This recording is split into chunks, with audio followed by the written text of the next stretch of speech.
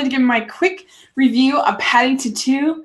I've actually been able to see it twice at two different screenings. I saw it in December, and I saw it in just this last weekend.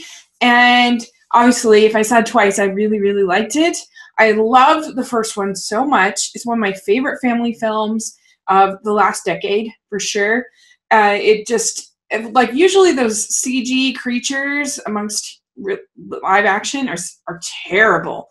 But this just had so much heart. It was so sweet. I loved all of the performances.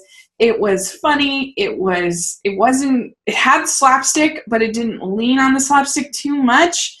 So, like, we were all worried when we saw the trailer because it looked super slapsticky and super, we just had seen so many movies like the Smurfs and stuff like that were so terrible, Yogi Bear and stuff. And so, it made us all nervous. And then we went and saw it, and it was a total delight. And Paul King did such a great job. It's amazing. It was like one of his first movies that he ever made. And the visual effects looked great. In the original, I loved the styling of everything. I loved how, like, the wallpaper grew and you see in their house. And it just had such a magic to it. Peter Capaldi's fun in it. It had such a great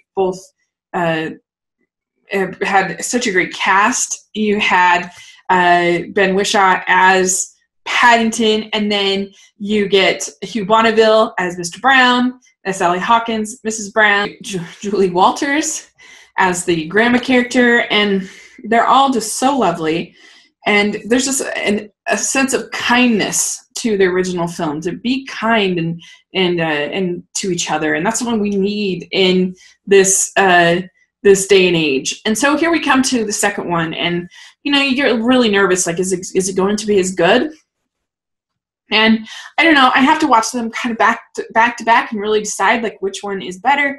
But they're both really strong and really sweet. And in this instance, you have the only real change as far as the structure is you have Hugh Grant in for Nicole Kidman. And I liked Nicole Kidman in the first one, but I think that Hugh Grant might be a little bit better. He's really funny as this actor who is, I don't know, like, sort of this one-man show and believes he's, like, the greatest. And he's doing dog food commercials, but he thinks he's, like, this great actor, and it's very funny.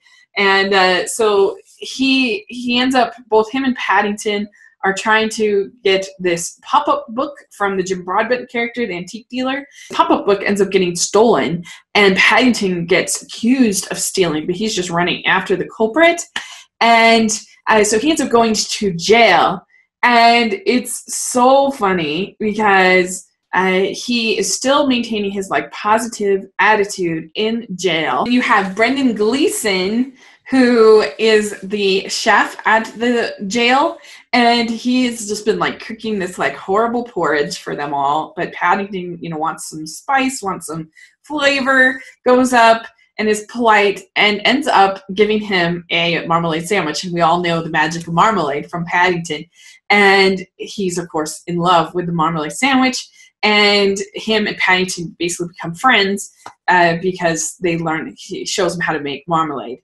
And it's just so sweet and so funny, and such a pleasant, it's not crass, it's not vulgar at all. It's not one of those movies that, like, even Jumanji, as much as I did enjoy it, had those sort of grown-up elements. This is just manages to be sweet and lovely and wonderful without those elements.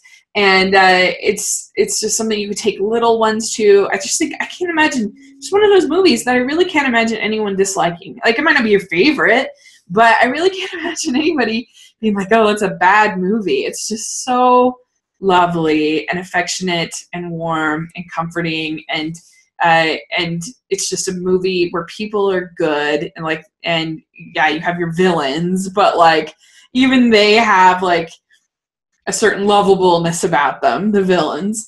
And I don't know, it's just a pleasant, lovely, wonderful movie. I love it. And, the first one made it in my top 10 of the year in 2014, I think. And I wouldn't be surprised if this film ends up in my best of 2018. It certainly would have made it in if I was doing if I was including it in 2017. And so it's a great way to start off this year of movies.